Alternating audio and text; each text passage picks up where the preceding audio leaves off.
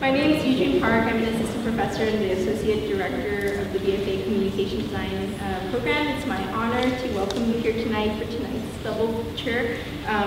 Thank you all for coming. And on behalf our BFA and MPSCD programs are committed to the critical inquiry of type and typography and type design. It's very rare that we have someone like Tobias and Nina speaking tonight, so we're extra excited. Next, I'm going to invite Doug Klaus to the stage, the president of the TDC.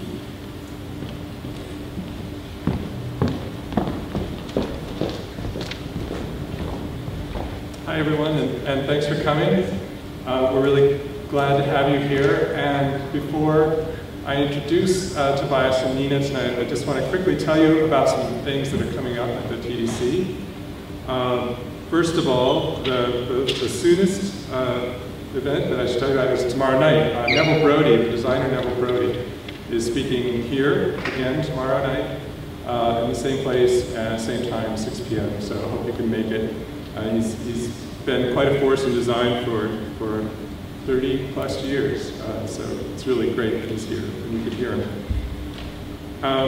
Also, you'll notice the bouncing avenir behind me. That is something that's really new for the TDC that we really want to get the word out about. It's called Ascenders. It's a project that is meant to highlight and celebrate the careers of younger type designers and designers who use a lot of type or have a body of work that has some typographic strength and presence to it. So we hope you enter. The deadline for that is June 25th. Then the other thing I want to mention, the third thing is in July 18th is our big sort of evening where we have opened an exhibition, we present our scholarships, and we announce the Best in Show awards from our competition, our last competition. And also we present the TDC medal to the yearly annual winner, and this year it's Fiona Ross. So we really hope you can join all of us for that. There's a reception for that that's always packed and fun.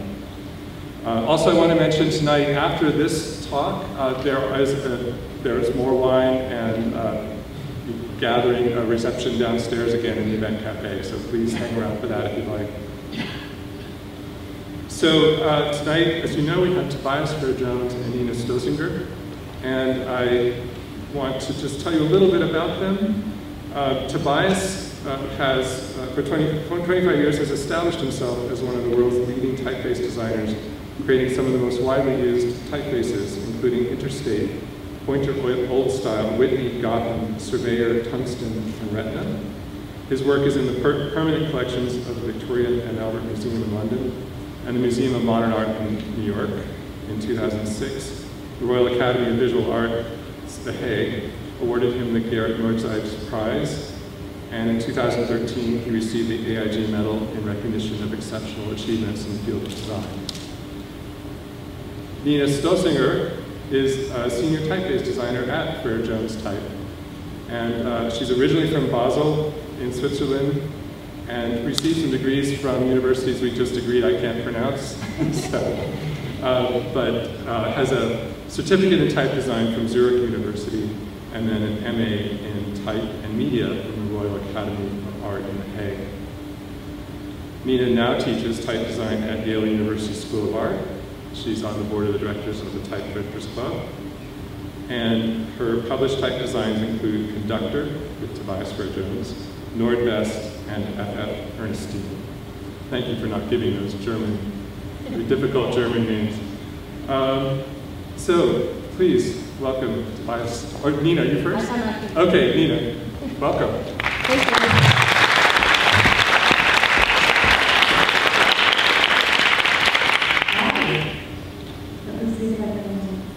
Boom. Hi, Parsons. This is amazing. Thank you. Many thanks to Dr. for your glasses. That's okay. Okay. Many thanks to Parsons and my friends and colleagues at the TDC for this invitation. I'm very happy we managed to put this together. I promise I will not have a lot of unpronounceable things in this presentation. And I'm going to take you on a little journey to what I call the dark side of contrast. It's not quite as dramatic as that sounds.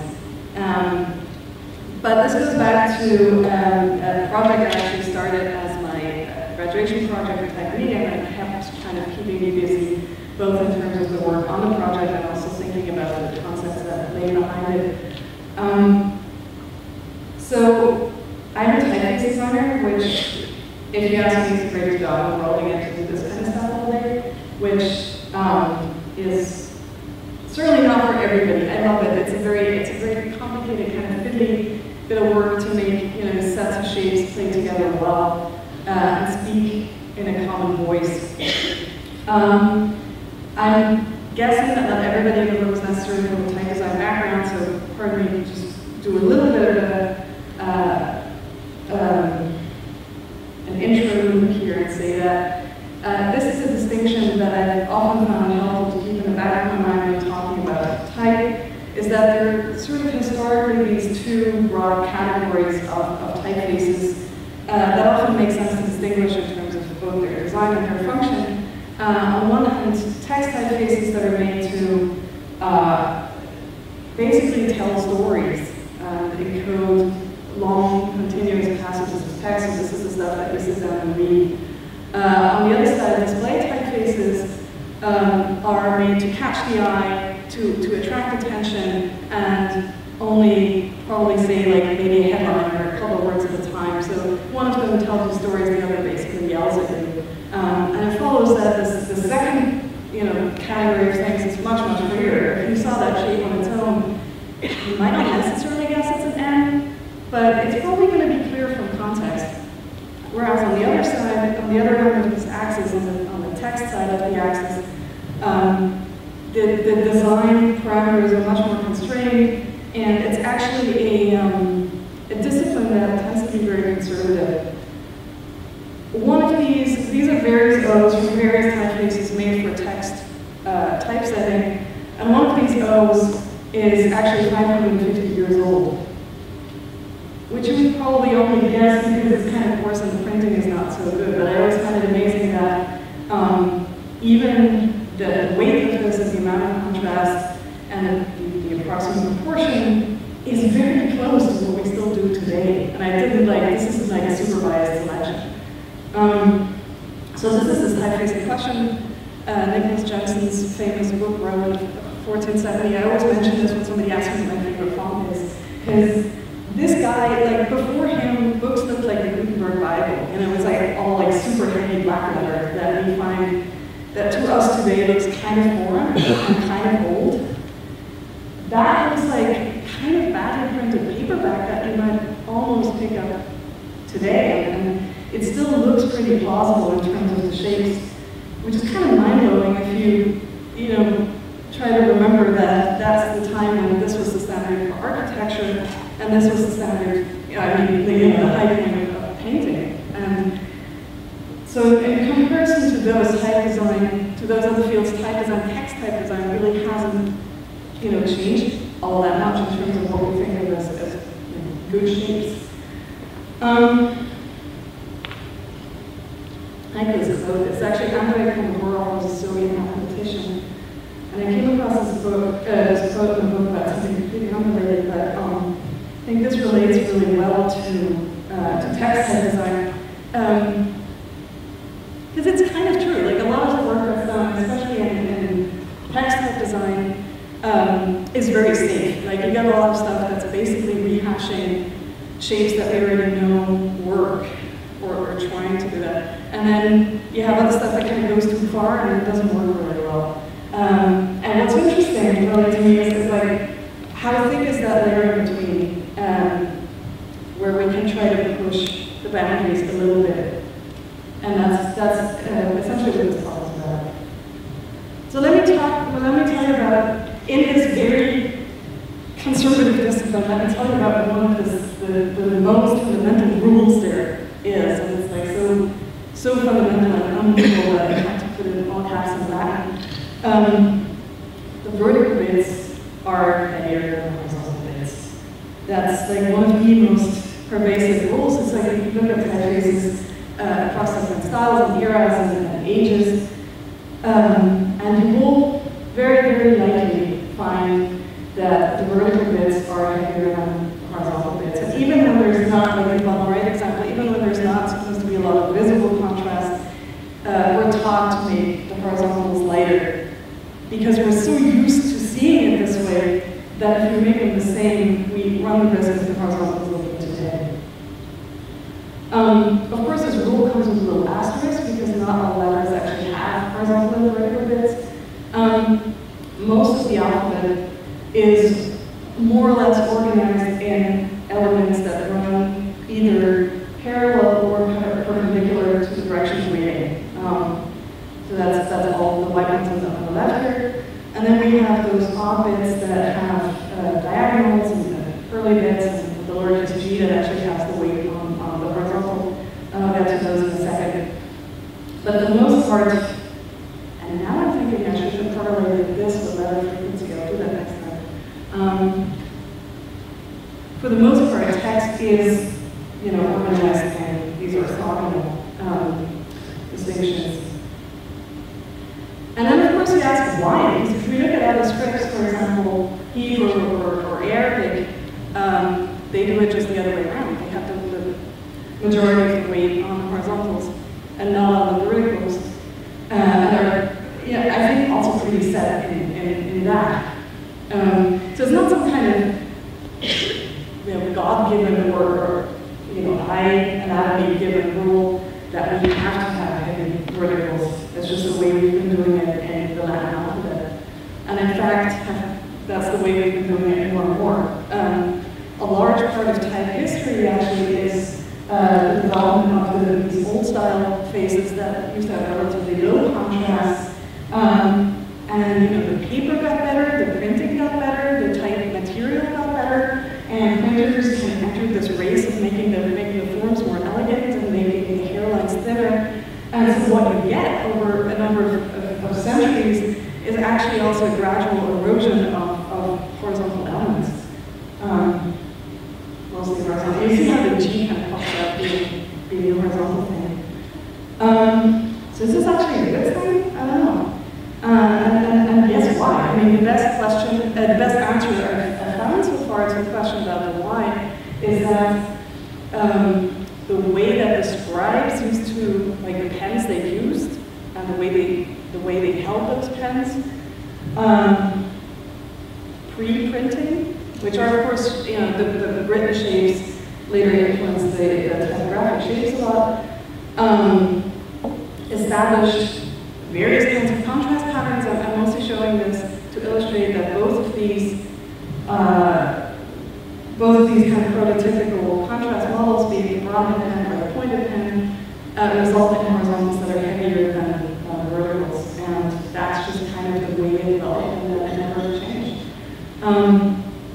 As an aside, these contrast models also explain what happens with the diagonals and those bits that don't have strictly orthogonal features. The easiest way to remember is that in pretty much all cases, the thing that would have been the downstream if you write it is the thing that's heavy. So an E is always going to be heavy on the right side, and that's a rule that's just as solid as the vertical rule. So that leaves us with a design space in which most of type design, certainly the vast majority of text type design, moves around it, which is infinite in some directions, but certainly not all. So we get certain parameters that are okay to tweak, like the amount of contrast, the amount of weight, the direction of the contrast.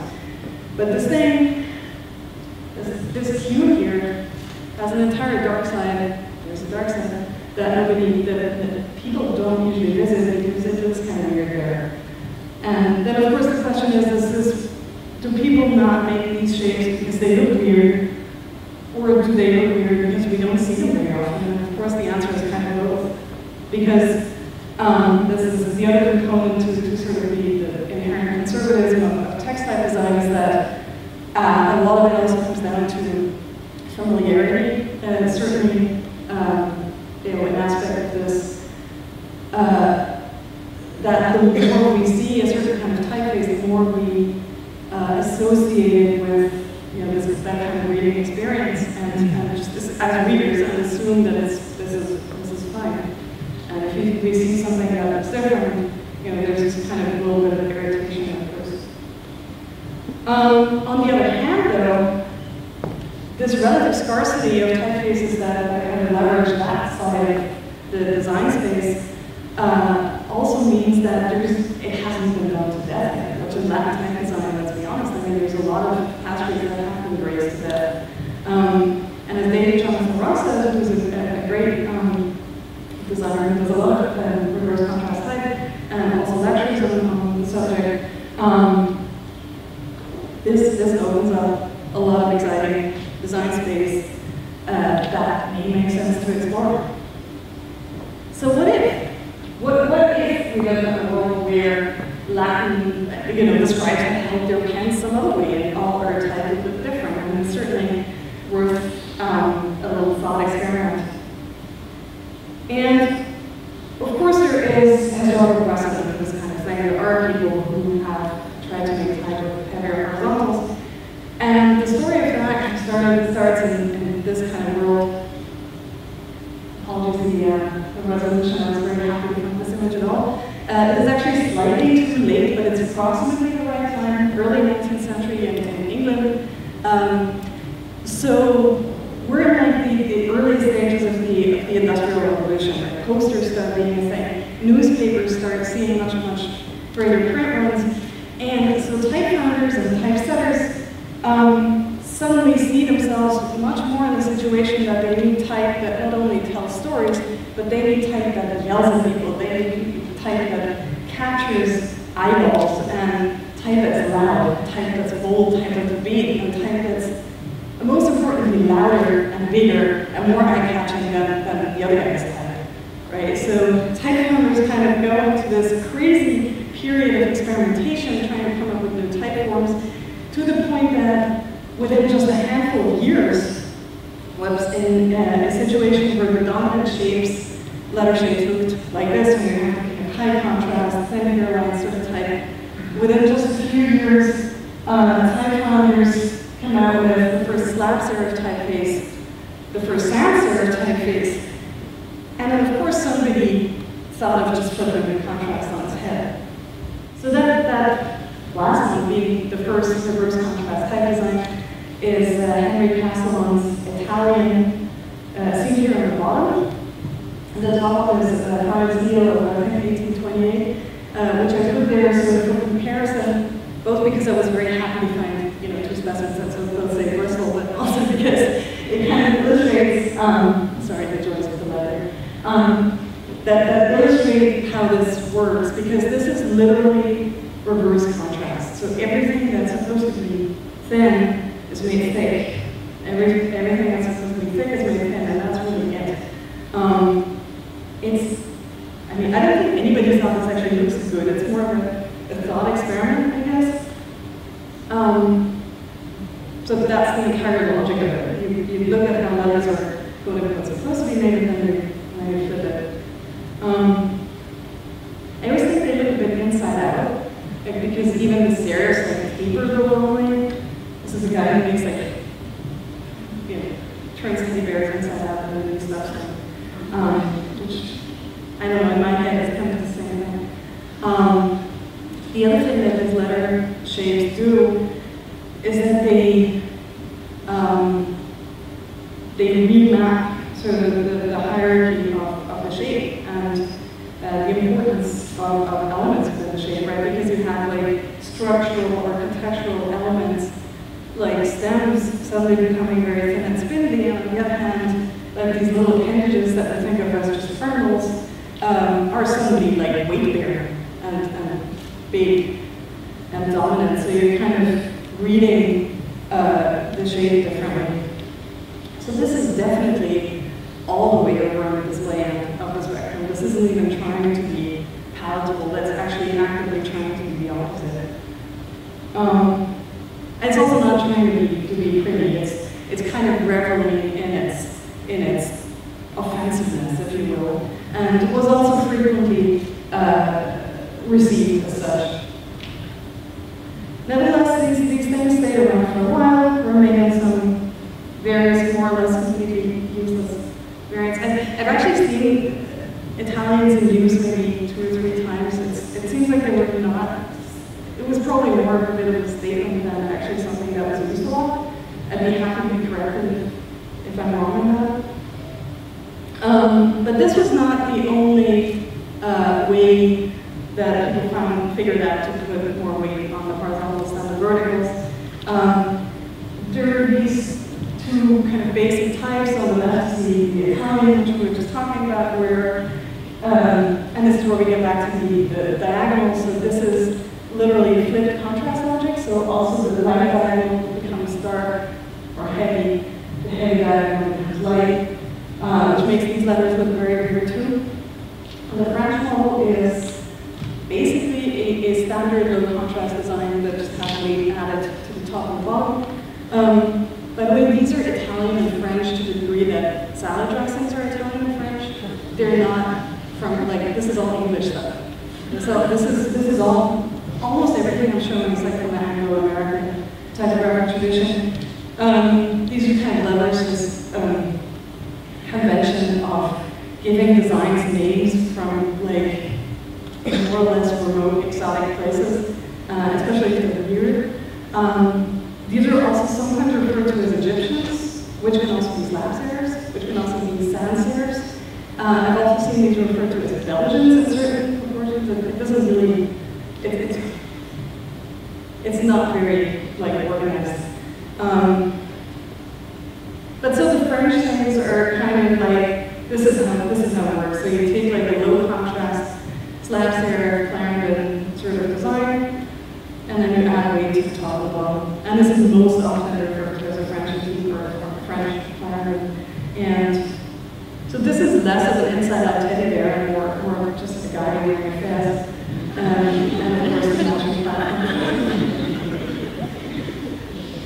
And this is of course the stuff that we know from Western movies and carnivals and circuses, and this stuff actually got really popular. This is slightly later in the 19th century. I think it started in the like 1860s, and I believe in Europe was kind of a little bit of a fad, but in America really caught on, and was produced. This is from an American foundry, produced in a whole number of sizes and widths and weights, and sometimes you get these softened brackets, which makes for fun counter shapes, and you can also round the outside. Founders had a lot of fun with these, but it didn't necessarily stay a pigeonhole in this kind of circus, cartoon, western sort of corner, but especially approaching the turn of the century, around 1900, you get a lot of very pretty designs. You get stuff like this, very light, ornamental things, scripts that just happen to have the weight of the, I don't know why this is also backslanted, but it's very pleasing. I really want to read looking at it. Yeah. So more and more, this became like one of the tools that founders explored. It was never a dominant thing, but it kind of came back in waves. So there's like this little wave around it. Like I said, the turn of the 20th century. And then, of course, there's the 70s, which are completely unthinkable without letters with heavy horizontals and also just add the sizes and the weirdest word to see the Z here.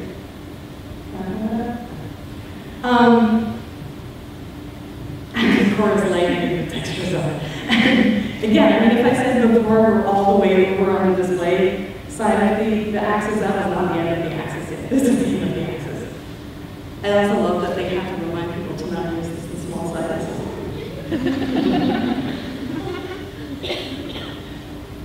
So I think that's really worth stressing, like from Henry Castellan's Italian of 1821, to this kind of stuff, it's really all solidly capitalizing on the fact that stress horizontals are weird. It's kind of leveraging that for more impact, four more kind of standing out. Here's the answer. That's not good.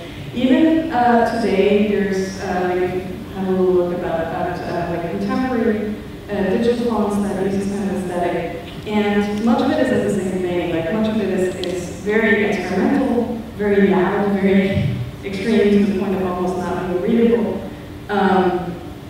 almost not being legible even.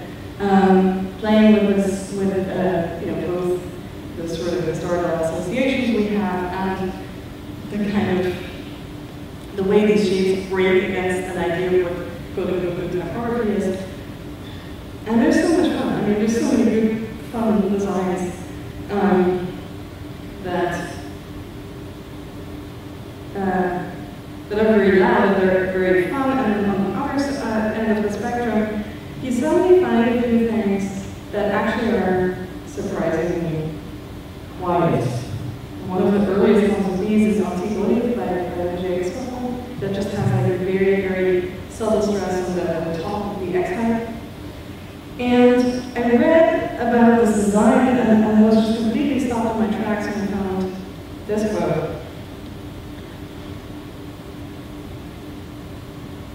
Because this runs entirely counter to everything I've just said in the past 10 minutes or so. Because apparently he has the idea that putting the weight on the horizontals actually has a functional reason or a functional effect for reading. And I'm just like, this is crazy. I want to know how that works. So the point he's making is placing the weight in the direction of reading, parallel to the direction of reading, meaning on the horizontals, stresses the important parts of the word and also binds words together. And I was thinking about this and I realized that I don't really have a clear idea of what verticals versus horizontals do for the texture of text.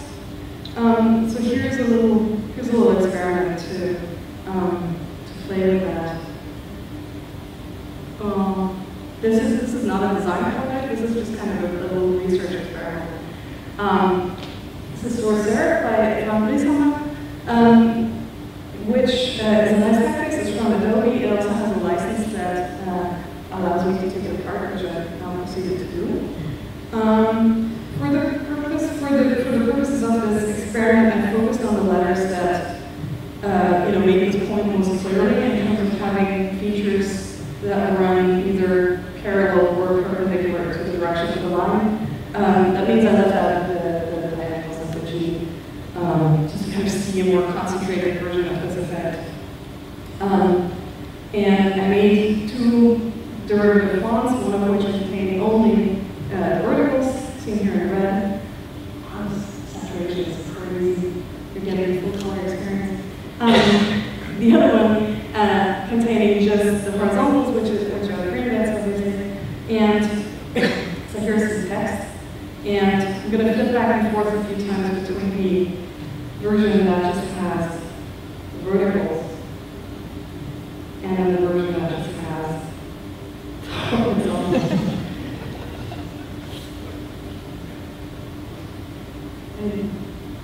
Anybody wager a guess which one you'd rather read? Who's for the verticals? All people who's for the horizontals? Who's for like everything? Okay. So there's a couple of things that I think are really worth pointing out about this situation. We are, of course, more used to seeing this kind of pattern in a text. I mean, this is somewhat similar to this very, very high contrast type that I was showing earlier. So this is kind of more something that looks like something you've seen before, whereas this is just completely weird.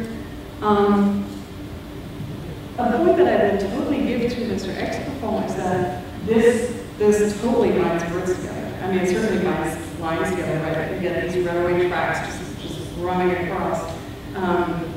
That make it very clear sort of where the tops and bottoms of the line are. The other thing that I think is also interesting is that second line here with only the verticals does a great job of establishing an even rhythm, but it does not do such a great job of telling you what the letters actually are, right? Especially if you have a word like minimum. It takes a bit of puzzling there to figure out where one letter ends and the other begins. And that is where I would give the other point to Mr. Exton, that the horizontals version actually, what the horizontals do here is they do a pretty good job of establishing the identities of the individual letters. There's also a couple of problems which are probably relevant for designing this kind of thing, which is if you look at the A and E, the number of horizontals per letter is not fixed. Obviously, like the E has 3 and the I has kind of none. So you're going to, if you just stress all the horizontals, you're going to end up with some letters that look fancier than others. In the other direction, that's not an issue. You know, you have like an N and an M. One has 2 verticals, the other has 3, but because that's the direction in which the script runs, then we don't have to design letters to even widths. We can just spread them out, which doesn't work so well the other way. As a side note to the side note, I was curious how this would play out if we take the serifs away. Fortunately, there's also a source sound, so I got to take that apart too. And here's so there's the serif on the left and the sounds on the right. And it looks terrible immediately. One thing that becomes very apparent in this is that serif typefaces rely much more strongly on sort of an even rhythm of the verticals. And then this becomes some kind of concrete poetry sort of thing. So this does not seem very helpful in the sounds of the design space. And because we're not getting that linking of the line so much, because the serifs that would constitute the railway tracks are not there. On the other hand, we have features and in fact entire letters get lost. I mean, if you look at that as cat, H-I-T, the I is just completely gone in the version that doesn't have verticals, obviously, but it's also completely unreadable in the version that doesn't have, that only has verticals. And I think this maybe explains to some degree why sans serifs generally usually have fairly low contrast, at least if they're made for reading, because as soon as we reduce either the verticals or the horizontals too much, you're just going to lose information. Okay, so to sum that up, what I took away from this is mostly reverse contrast sans serifs get super subtle. I mean, that's like the FF Ernestine and the Antigone, what I showed before in the examples. Those are really the very, very subtle, just a little bit stressed ones. I didn't find so many serifs that try to be as subtle. And I was wondering why. And I was wondering if there was some kind of reason why they couldn't exist. So what I did was I tried to make one. Fully expecting this to not work. Because otherwise they wouldn't exist. So the briefing was to try to make a serif text-based, because of course now in the seller things, we have essentially looped back to text type design. A serif text-based that would just have like subtly stressed horizontals, and not really in this kind of crass way, just reversing the contrast diagonals and all, but just making like a low contrast design and putting a bit more weight on the horizontals, and then seeing what would happen. And ideally, the idea was to make it so subtle that it could kind of work in text and not, scream for attention, or look funny, or look goofy, or any of those things as which reverse contrast has been typecast.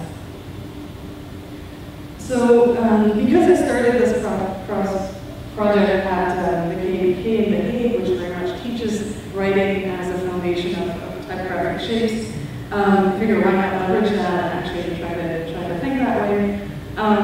So I took the pointed pen model and put it on the side, and literally started just writing sideways, which I'm a terrible calligrapher, like don't judge me, but this was a lot of fun actually. because it actually looked kind of cool, like just doing things completely wrong. And it also just yielded some interesting information about proportions and about features and about how the curves, the inner curves could relate to each other. And I started sketching, and this was a lot of fun. I realized after a while I was really sketching this wave thing. And all of the stuff that's very expressive. I started sketching italic as well, and sort of got all of that more expressive stuff out of my system, I guess. And then came the months, represented as seconds of just, gradual refining and toning it down and making it into something that would work. One of the main processes was something I came to refer to as dehumidification, because in the beginning I was all like, oh, I'm going to make this thing and it's expressive and it's different, right? And then we had actually Christian Schwartz came in for a guest lecture at some point, and he looked at it and he was like, do you want this to live in a children's book or do you not? And I was like, no, not really. And he essentially told me to make it more boring. And so that was really most of the process, was to get the flavor out and to make it as boring as possible while maintaining this, the contrast level. A lot of this was quite difficult. Also, like the thing, like, how do you manage the situation where you have a thin stem and a heavy serif and not make it look like something that came from a circus? The answer is to some degree limiting and softening the transition from the stem to the serif, just making it feel more like a coherent shape rather than something that's like the platform shoes. And also, I continuously basically reduced the contrast more and more and more, which turned out to be really important for making it, slower. And a lot of the time really was spent thinking about what are the rules of this design? Because I started out by rejecting a central rule.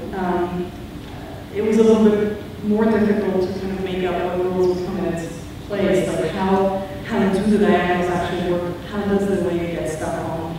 And so the rule I made up in the end is that I would draw sort of normal, conventional low contrast shapes, and just inflate the top and the bottom horizontals. And especially fun was kind of trying to figure out what I could do with the letter structures that would help the horizontals.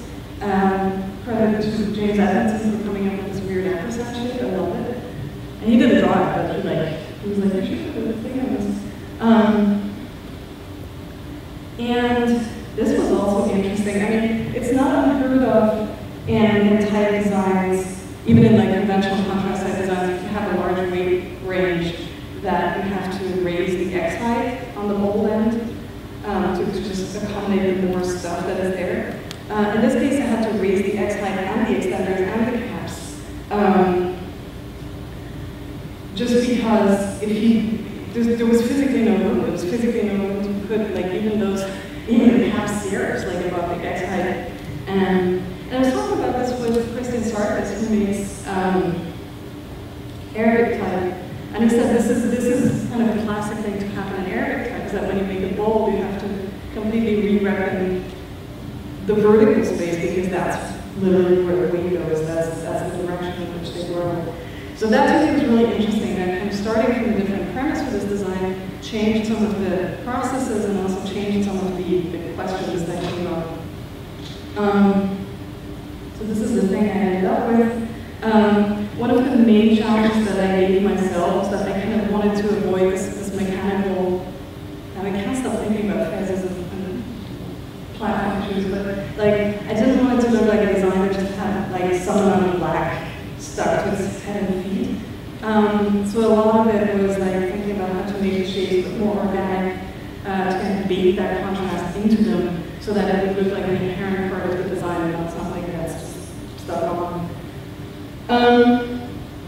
So there's a lot of trickery in here. There's like things like there's diagonal verses and apexes that are slightly pulled apart so I could put more weight in there.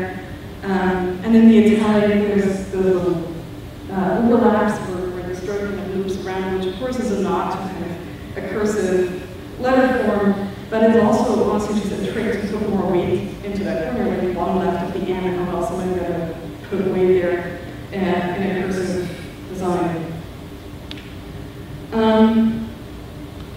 So that's a lot of fun. I ended up with 4 weights. On the bold end of this, I was less successful than I would have liked in avoiding this kind of circus aesthetic, and that's just what it does. If you have serifs of that size, they're going to be very loud. On the other end, I mean, that's, I ended up reducing the contrast of it. I like what it does, but it's still circusy. You know, it's still loud. But on the other end, the weight scale on the regular end, those are pretty much things you can use in text. There was a process book that I typeset in sort of an in-progress version of this, and I mean, I'm probably biased, but like it looks a little bit weird at first glance, or a little bit unusual, but it reads fine. It actually sets really nicely because the lines bind together so much you don't need as much leading. This is actually too much leading.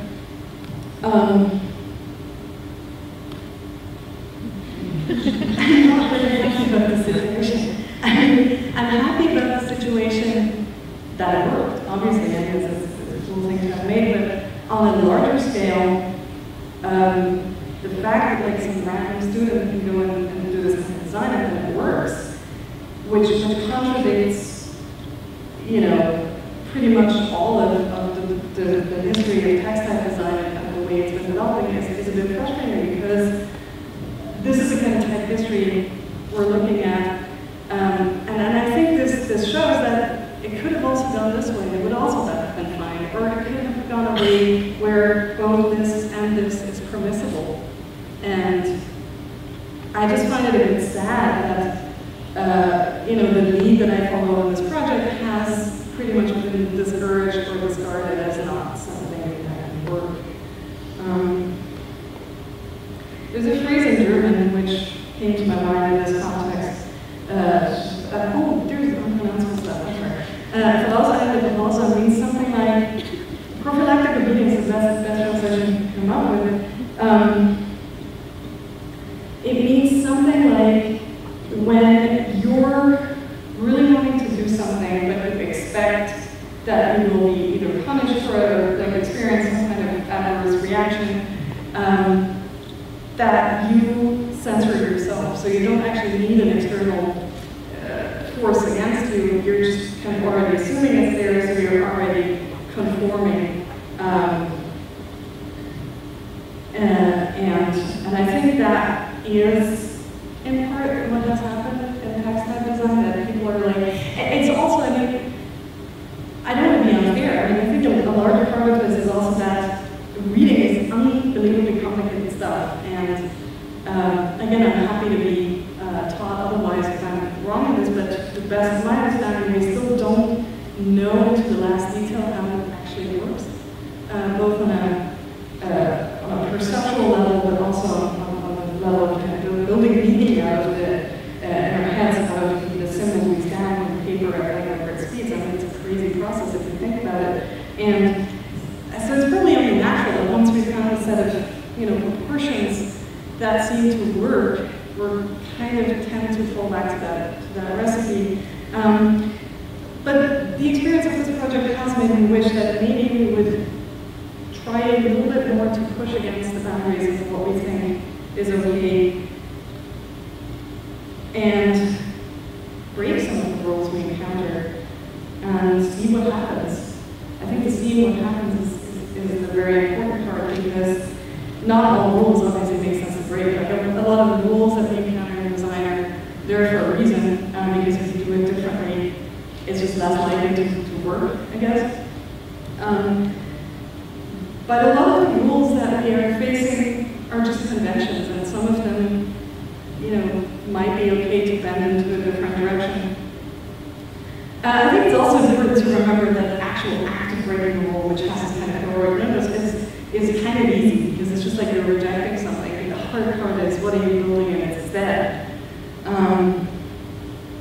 So that's kind of what I took away, and what I try to do is question the rules and conventions we work with, try to figure out why they're there, try to figure out what happens if we break them, try bending them, try breaking them very gently, observe very exactly what happens, and think well about what to put in their stead, and then see if it can be made to work. And then maybe we can expand that little band of possibility in which the discoveries are made more and more